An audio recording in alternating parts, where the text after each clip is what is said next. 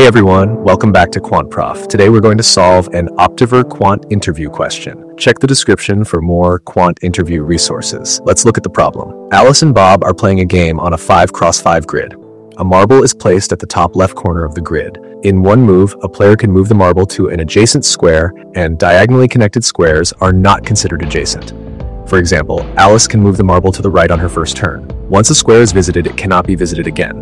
So the marble cannot be moved to the top left square after the first move. Next, it's Bob's turn. Suppose he moves the marble 1 unit downward. After that, it will be Alice's turn, and the game continues. The player who cannot move the marble loses the game. So if Alice goes first, who has a winning strategy? Pause the video here if you want to give it a try. The solution uses a technique called proof by coloring.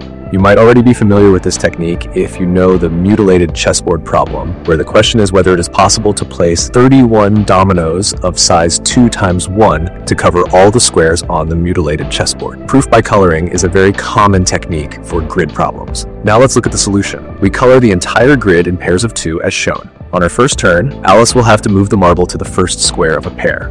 Let us assume she moves the marble to the right. Bob can simply move the marble to the remaining square of the pair with the same color. Then Alice will have to move the marble to the first square of another pair.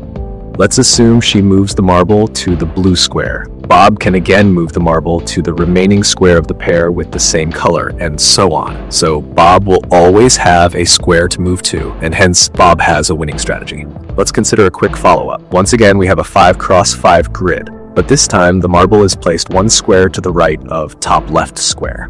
Other than this, the rules of the game remain unchanged. If Alice goes first, who has a winning strategy in this case? Try to solve this on your own. Hope you liked the video. If you want to learn how to solve these kinds of interview problems, we invite you to check out our course Quant Interview Masterclass, where we teach you how to think when solving difficult problems. We also cover the entire theory specifically tailored for quant interviews, along with over 1,000 problems. Thanks for watching, and see you next time. Until then, Godspeed.